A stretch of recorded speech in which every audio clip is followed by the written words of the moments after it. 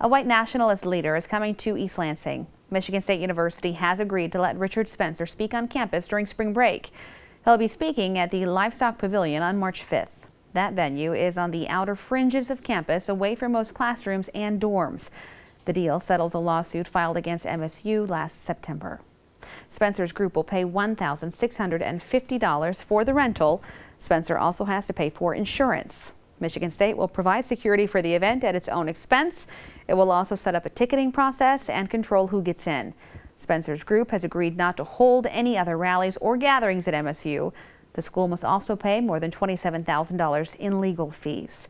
MSU initially denied Spencer's request to rent space on campus, citing safety concerns after the violent Charlottesville rally, but Spencer's group sued, accusing MSU of violating the right to free speech. At the time, many MSU students said they were concerned about the possibility of Spencer coming to campus.